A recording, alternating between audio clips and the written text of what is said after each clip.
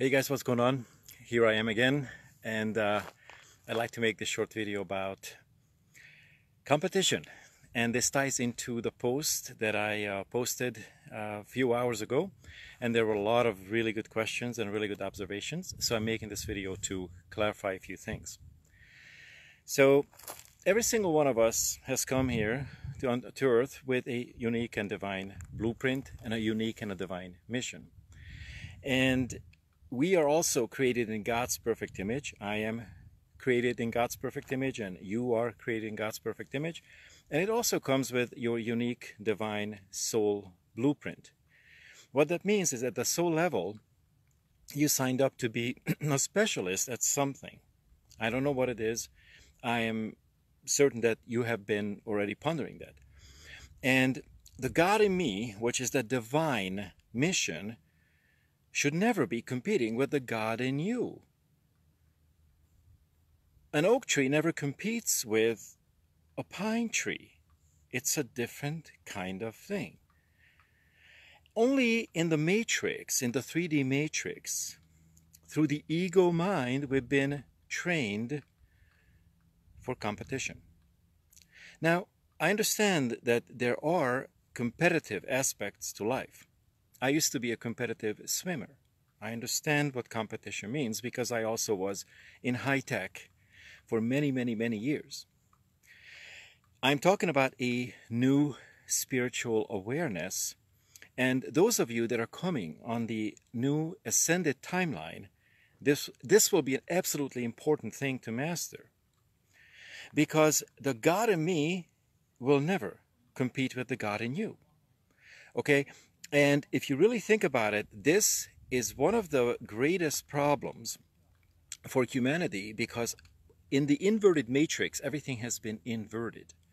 Inversion means that what we think is right actually isn't. And what we think that is kind of weird actually is something that we should be exploring.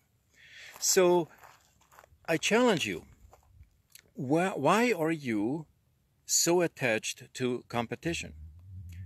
Why are you? See what comes up, and I'll give you an answer.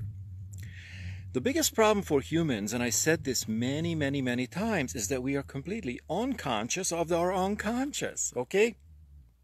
We have an unconscious world with a million pieces, and hardly anybody knows anything about that. Deep, deep in the unconscious, we have our unique soul blueprint, which is the God in you and the God in me. The only way to find it is when you start working on your mind, when you release your memories, when you heal your heart, and you follow that system. Then you will be able to unarchive your true calling, and then you'll never ever want to be competing with anyone, because there's only one you.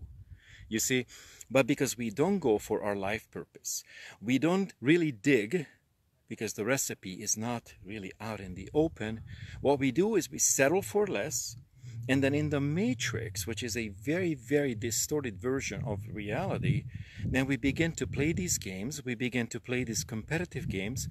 But as I said in that write-up, there's all sorts of subtleties in it.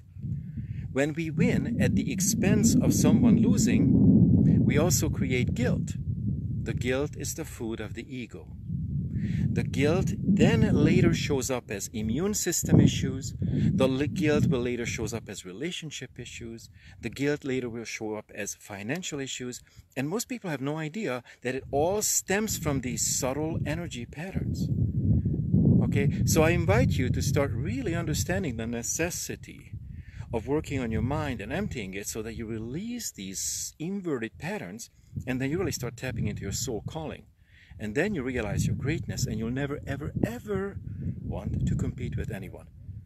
Because ultimately what we are doing through competition, and this is what doesn't meet the eye, is we are competing with God. Who competes with God? The ego is in competition with God, but the lower ego, and what does that represent? It's the devil, right?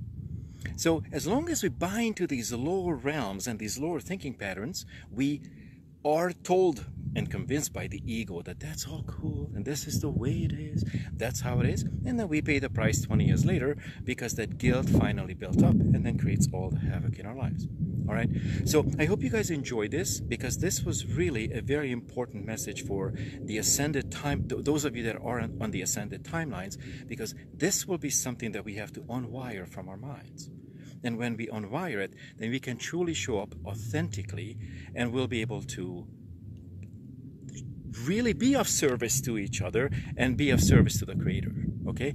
Not in this competitive, insecure game that we've been playing, all right?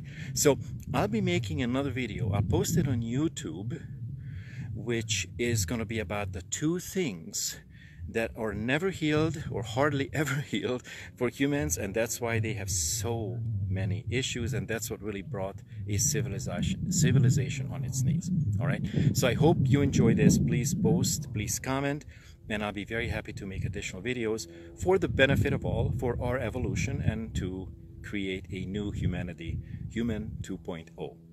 Talk soon.